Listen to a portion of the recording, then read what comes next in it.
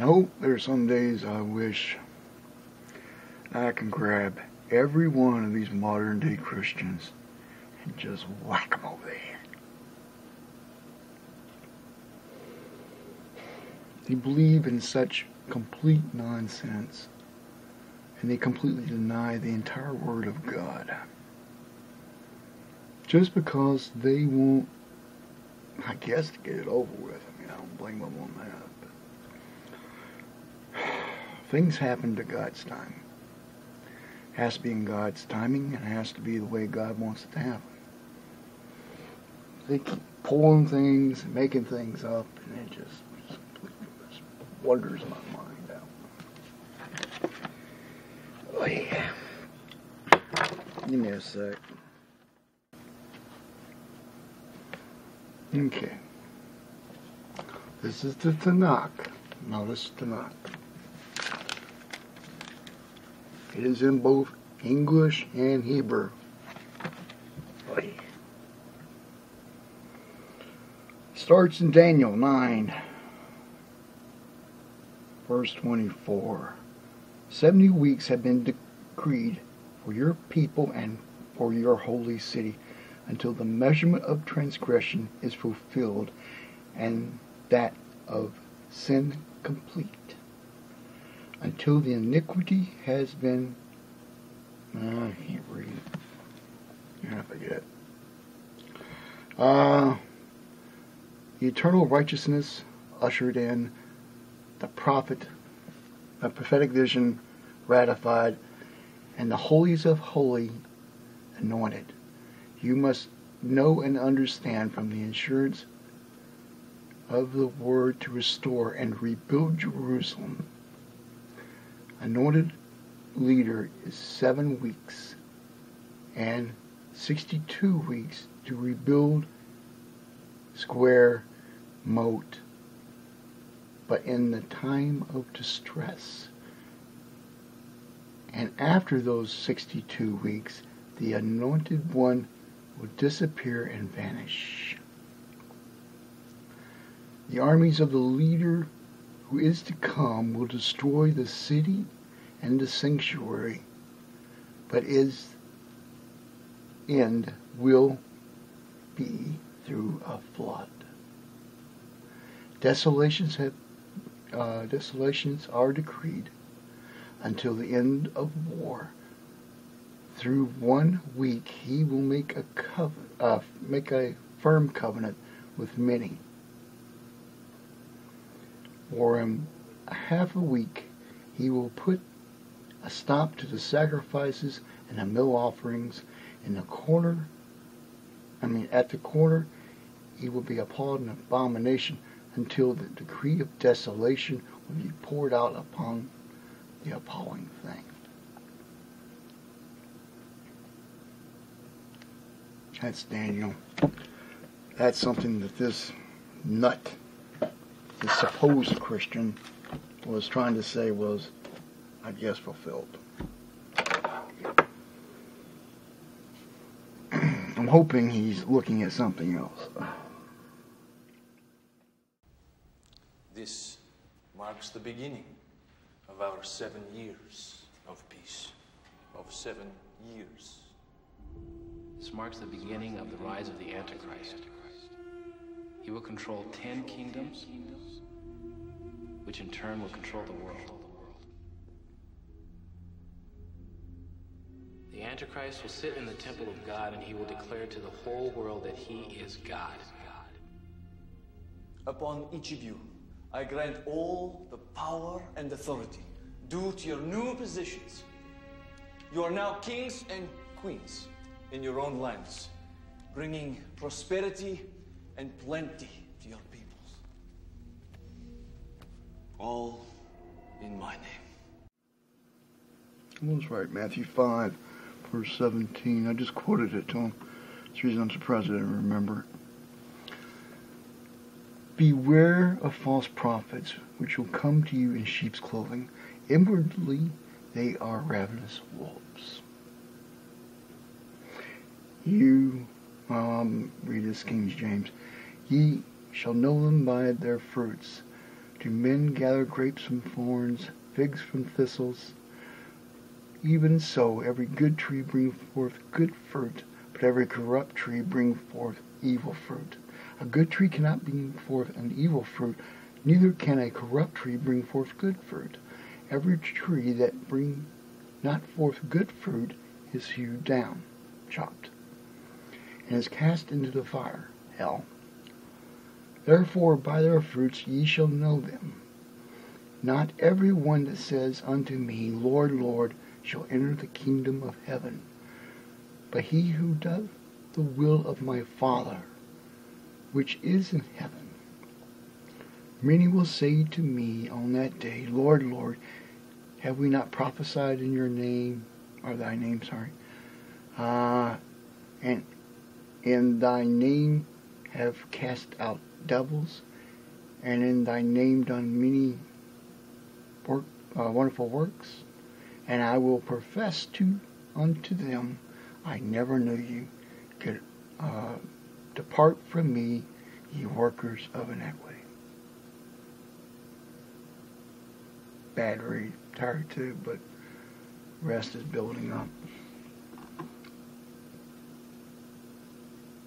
See, that's the problem with modern day Christians. They don't know their own Bible. Not remotely. They don't even understand it. They listen to the people whom they think they can trust and allow them to do their reading and studying for them without questioning what they hear and back it up with a word. And you find that everywhere I'm looking. It's very disheartening. Very disheartening.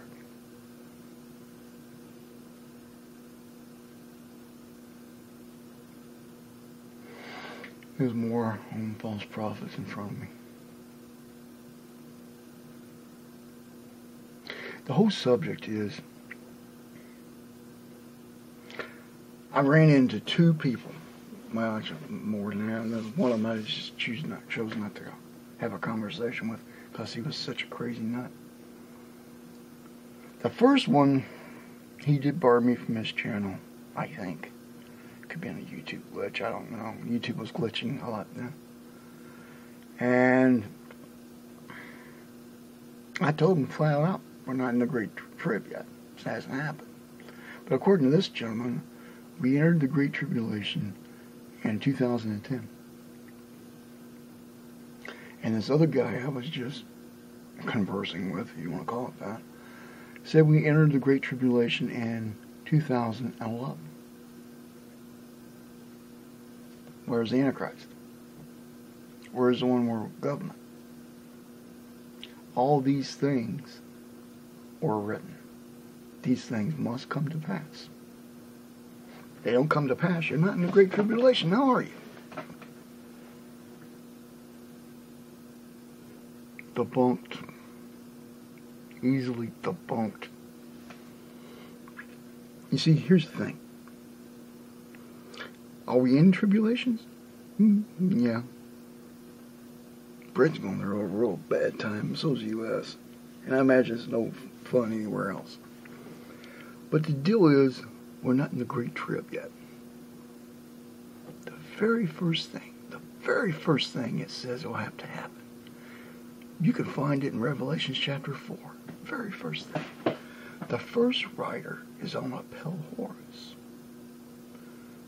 And unto him was given the sword to conquer and to conquer. I can't remember the exact wording right now. But he's going to conquer. That's the Antichrist. Of course, he's got other horses following, which is war, pestilence, and plague, I believe, is the other ones.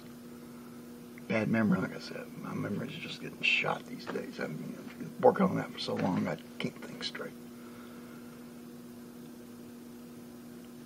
Got to happen first. In Matthew 28, he tells you where the Antichrist will be found. In a hidden chamber in the desert. Because he said, don't go there. Because that's where he's going to say the Antichrist is. He's not there. The funny thing about it is, the Muslims are looking for that person. That's their Messiah. And I know who the Messiah, who this false Messiah is. Without question, I know who he is. Figured it out. I took a lot of Sarai's work, and I used the rest of it to filled in the gaps in my mind on what I didn't know. And then, of course, I had to do a little legwork after that, but I found the answer. I know who the Antichrist is. He's not here yet, which debunks his other guy's idea. There's no one world government going on. There is not one single world leader. There is no one forcing you to worship him. There is no mark of the beast. There is no arrest for being of the way, or Christian, if you want to go by that label, which I don't use. You're not going to find it.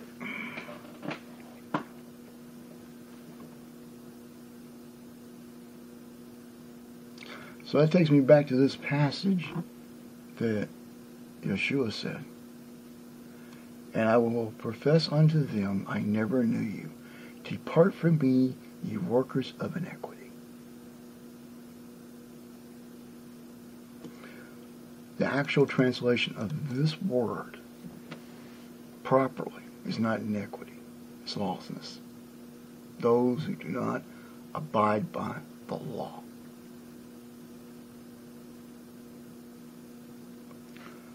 If you take it back into the original language, it's lawlessness.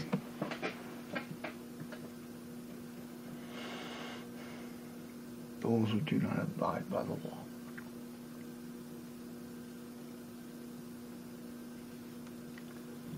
I'm sure this guy is going to come back. Matter of fact, I'm positive of it. I told him to send me his proofs on Daniel. And I would debunk it before his own eyes. And I will. As soon as I can get some, well, talking-wise, if I can get some rest, it'd be better.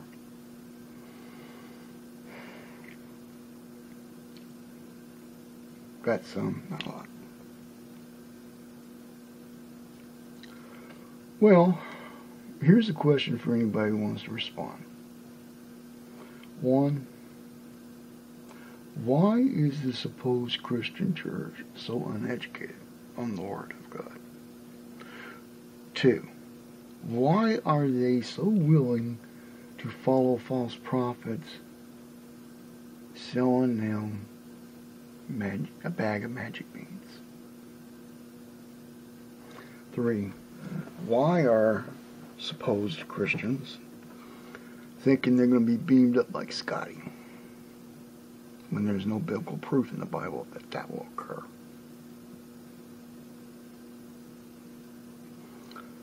4,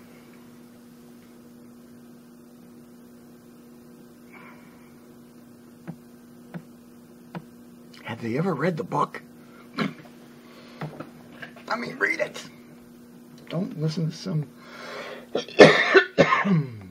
nut. I haven't found more false prophets in one sitting than today. And this is a precursor to what's to come. Because they're going to rot the church from within. If the person saying it knows that or not.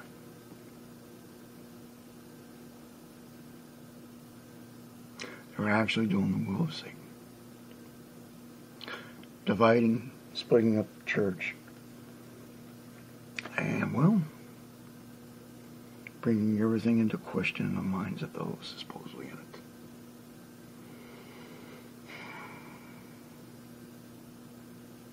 I guess that's what they mean by separating the chaff from the wheat.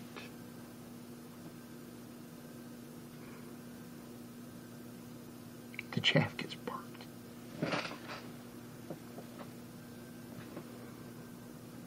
I gave up drinking a long time ago. Not saying I won't have a beer from time to time. I think the last hard liquor drink I had was about 7 years ago. I got it to help me sleep because I'm coughing like I am now. It was another year like this when it was real bad. And you just gotta sleep from that. I was waking up coughing like this. And something had to be done.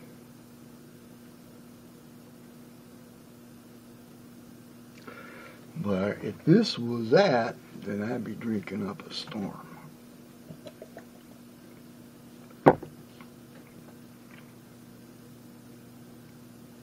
But it wouldn't do any good.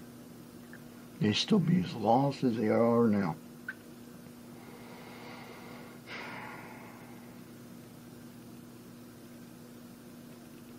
The world is lost. Hopelessly lost. And I don't have enough baseball bats to go beat people over the head.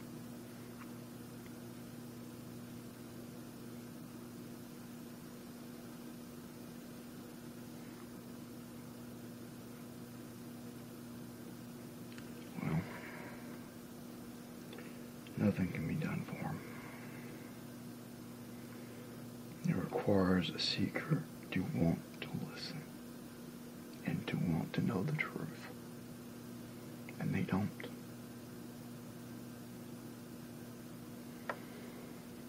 Ah, you guys be blessed. Oh.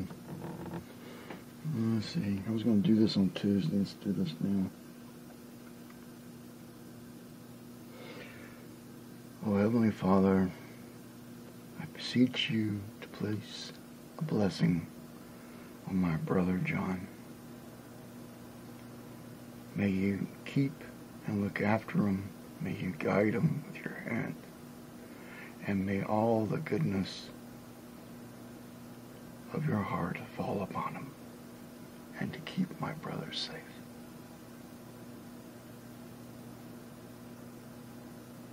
I don't pray out loud often. As I mentioned before, I look at it as something to be done in private. Not in front of others. But since most of the modern day church deems that important, then I guess I'm blessed. This is the only way to reach them. My way is different. That is the best I can get close to your way. But yes, I want my brother John taken care of.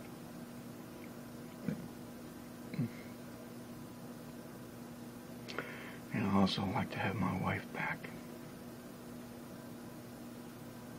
Where I see her every night. And know that she is safe. Where I know she'll be loved and cared for. For the days are coming are dark indeed. And I don't want her out in the cold.